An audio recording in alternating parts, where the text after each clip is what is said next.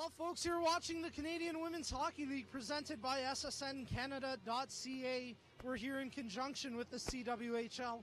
My name's Nicco Cardarelli, and I'm now very pleased to be joined by Carolyne Prévost, one of the goal scorers. And I say one, but really you've got 2 goals here tonight, and you've got reason to smile. Are you feeling pretty good about your game so far?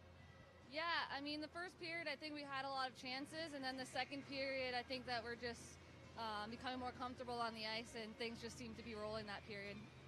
You spent last season with the Montreal Stars, and some people might think a player going from Montreal to Toronto in hockey is a little sacrilegious, a little a touchy subject, but what's your experience been like now that you're with Toronto? It's been nothing but positive. The girls made the adjustment so easy. I love playing here, and no, it's actually been a really easy transition.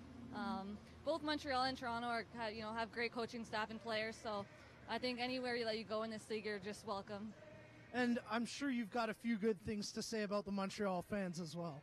The fans? Yes. Oh yeah, they're so passionate about hockey, and no, we had a lot of fans last year going to our games, so I definitely miss being in Montreal. It was nice going last weekend and seeing some familiar faces, but it's also nice to be in Toronto now too. Let's talk a little bit about the game here tonight, because your team was down 1-0 after the first period, but you guys showed a lot of resiliency there in the second to take that 2-1 lead. What can you attribute to that change around in your performance?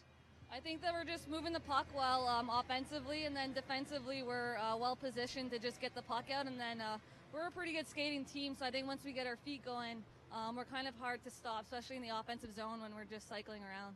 We'll let you get back into the dressing room just momentarily, but before we do, I got to ask you, heading into the third period, what do you ladies need to do to walk away with 2 points here tonight?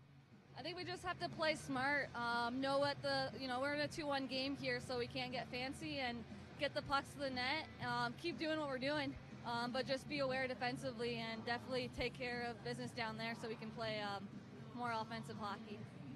If Brampton pulls the goaltender, are you asking for the puck for the hat trick if you haven't already gotten it? No, I mean, at this point, I think that I just want the 2 points for the win. So. Fair enough. Well, thank you for your time, Carolyne. We'll be back with the third period in just a few moments. You're watching the Brampton Thunder take on the Toronto Furies on ssncanada.ca and the CWHL.ca.